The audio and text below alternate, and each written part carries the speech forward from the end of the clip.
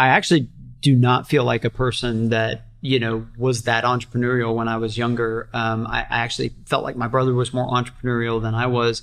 And so, in fact, if you had asked me at 28 or 32, do you view yourself as an entrepreneur? I probably would have said no. It's kind of, it's been an interesting experience in my 30s of realizing like, oh, I'm kind of the definition of what people think about when they think about an entrepreneur, but I haven't even thought about myself that way for a while. And so, you know, one encouragement I'd offer to anybody is that I think everybody's actually entrepreneurial. If you think about the entrepreneurial process, it's about kind of creating a theory about something that could work, and then kind of experimenting and testing and iterating on that.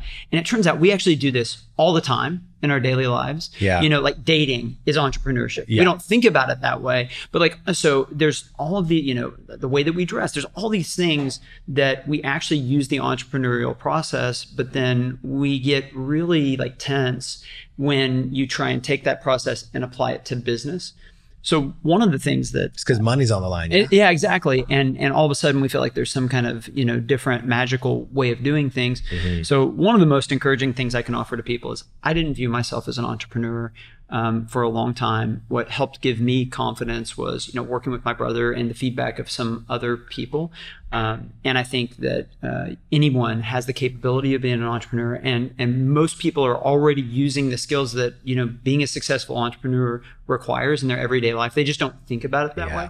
So it's really just helping people see, hey, the things that you already do well, it's mapping that to this different situation. And certainly that takes some time to figure out how to do that.